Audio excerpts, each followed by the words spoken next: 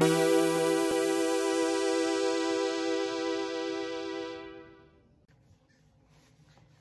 today's ad, well, if there was one, we'd be sponsored by Crystal Pepsi. God, I miss Crystal Pepsi. I wish it was the 90s so we could bring back Crystal Pepsi. Which is ironic, because today we're talking about a film from the 90s. In today's case, it is Godzilla 1998. Well, isn't that kind of a good way to go into this film? I don't know. Let's get right into and discuss Godzilla 1998. Or just Godzilla. Sure. Let's take me back to the year 1998. And well, back in the 90s, we had, like, films were still, like, compared to today, and also for the 2000s, films had a lot more, how you say, product placements. Well, back then, Godzilla, like any big blockbuster film, did what a lot of films did that time period. Product placement. And this film was marketed the hell from companies such as this one.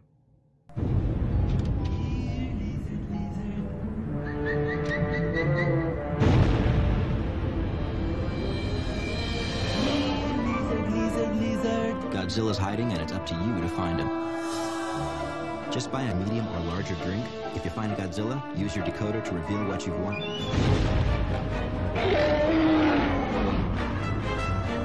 Uh-oh.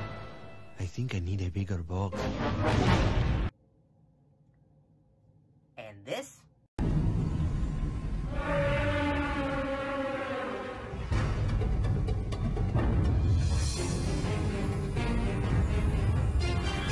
New extremely hot, fiery habanero Doritos. Better keep some water nearby. Fiery habanero Doritos chips. Snack strong. And finally, this. What the? For all those times you wished you had a camera, get the only one-time use camera loaded with Kodak Max film. Hold it? Because no matter how difficult your subject is, gotcha. You blinked. You'll get better pictures more often. One more. Smile! Never mind! I think I got it! Max one-time use cameras from Kodak. Yeah, I mean, like, back during the time period, like in the 90s, well, 98, you probably couldn't get away from these ads.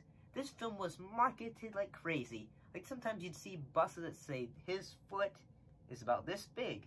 Or you'd see cups that say, he's big, or something like that. So, the film Godzilla came from Columbia/Sony Pictures. And it was directed by Roland Emmerich, who did films like Stargate, as well as The Day the Earth Stood, no, not The Earth Stood Still, trying to think, what was it? Oh yeah, I know what it's called, Independence Day, and he also did, The Day After Tomorrow, something like that. Oh, it's also directed by Dean Devlin and Roland Emmerich, and Ted Elliott and Terry Russo was done by the story. Oh, and also the film was dedicated to Tomoyuki Tanaka, the co-creator and producer of various Godzilla films, who died in April 1997. And the film was actually going to be a whole series that started it, but unfortunately that didn't go through, but there was a animated TV series. So anyway, kind of was a success. So, the cast includes, for Godzilla 98, Matthew Broderick as Dr. Nick Topoulos, Jean Reno as Philippe Roche, Maria Pinto as Audrey Timmons, Hank Azaria as Victor Admiral Paulette, and Kevin Dunn as Colonel Hicks, Michael Lerner as Mary Ebert, Harry Shearer as Charles Kamen, Arabelle Fields as Lucy Pallet, Vicki Lewis as Dr. Louise Chapman, and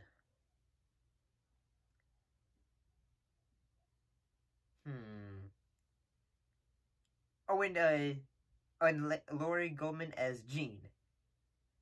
And also Kirk Carl as Godzilla / Suit Performance, although he was uncredited. And Frank Walker as the creature vocal effects.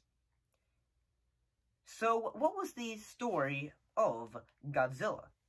Well, the story of Godzilla is after, like, say, nuclear testings in, well, I think like certain islands, basically nuclear radiation has been affecting iguanas, and one dinosaur, well, iguana egg, has been affected. And as you see through the film, this is the creation of the new Godzilla. And yeah, and after a while, basically, it decides to say, hey, I need to, like, you know, protect my young and, you know, try to find place and sustenance to keep them going. And yeah, at the time, when I was a kid, I really liked Godzilla. Like, when I was a kid, my dad would always get the Godzilla VHSs from people at his work. I'd watch them. I mean, I probably didn't know what was going. I probably didn't understand it because I think they were in Japanese, or maybe they weren't. I'll probably watch the American versions. But yeah, I loved Godzilla as a child. I would watch the movies, and I was probably fun. This is gonna be amazing. It's Godzilla. I mean, looking back at it, say the look of Godzilla is vastly different than, like, say, the Japanese or Toho versions of Godzilla. So, but hey, with, like, you know, reimagines, there's always going to be some way of different. There's always going to be trying to say, okay, we want to not, you know, try to make different, you know, especially because Totopoulos, who was one of the creature designs, who created the creature design look for this new Godzilla. Well, he got his name from Nick. You know, he is giving his name in the film. What do I think of the acting? Well, the acting is at times kind of B-movie-esque in the fact that it's silly. We know it's not great. And honestly, this film is a B-movie. You kind of have to kind of not take itself so serious. In the fact, it's just... Anyway, it's like, in a way, it's sort of a B-movie. Part of the second acts of the film is Godzilla he goes to certain New York, then he escapes, he tries to run away, traps are set up for him, and all of that also. And then it's revealed, Nick discovers, hey, Godzilla is pregnant. So basically there is suddenly a nest of Godzilla eggs that they need to find. And eventually they find them, but they are in the most place that you probably want to figure out. Madison Square Garden. So, in the third act, the film sort of becomes Jurassic Park. Well, because Jurassic Park came out several years, 2 years, like several years earlier. So they thought, got Jurassic Park is popular, so let's use a bit of that, okay? So I mean, the creature designs for the baby Godzillas look kind of cool. They look pretty neat, but at the same time, they also look like little Godzilla version of raptors. And I gotta say, yeah, the actors, say Hank Azaria, okay, he's kind of silly. The jabs to Ebert and Roper, say Mayor, Ebert, and Jean, Heck, even Gene and Ebert, they both said, like, say, well, you know, I mean, it's kind of silly, it's not great, but, you know, like, okay, you're gonna use our names, but you're not gonna have the monster eat us or anything like that. So, yeah, I mean, I kind of feel like, say, the mayor, they were just there. The one thing that, a lot of people don't really like the film is that they do the one cardinal sin of a Godzilla film. Godzilla, you can't really kill off Godzilla in the films. Although, like, well, I mean, you can't just, like, kill him off because, you know, he's Godzilla. But unfortunately, well, Godzilla does end up getting killed at the end of the film, so.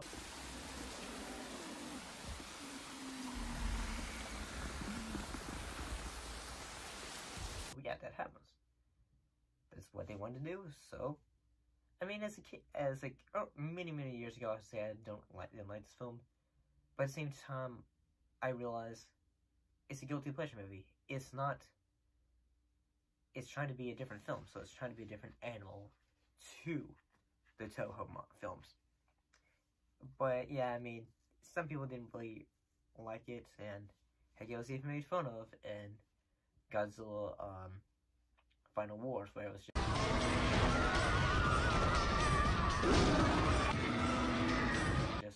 called Toho bought the rights to this Godzilla and decided to just change it to Zilla. Heck, it was even referenced into other Toho films and just said, hey, wasn't there another Godzilla going around? And said, like, yeah, but the Americans think that they had their own Godzilla or something like that. I mean, I honestly, looking back, I'd think this film is cheesy. The acting is just alright. The lines they say are kind of just eh. But, I mean, overall, I can't really say that. I can't say I hate the movie. I can't say that the film is trying to do its own thing. It's trying, which is good. You want a film to try. So, I gotta say, this is me trying not to be too hard on it.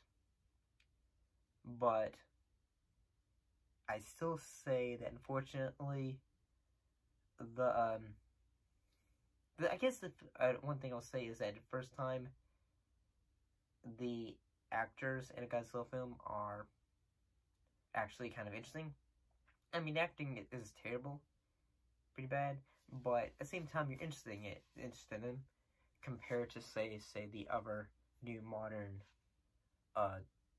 legendary Godzilla films with actors, you know, for those films, because you feel like, say, I mean, yeah, you can't really remember them, except, say, Bryan Cranston in the original, like, say, legendary Godzilla.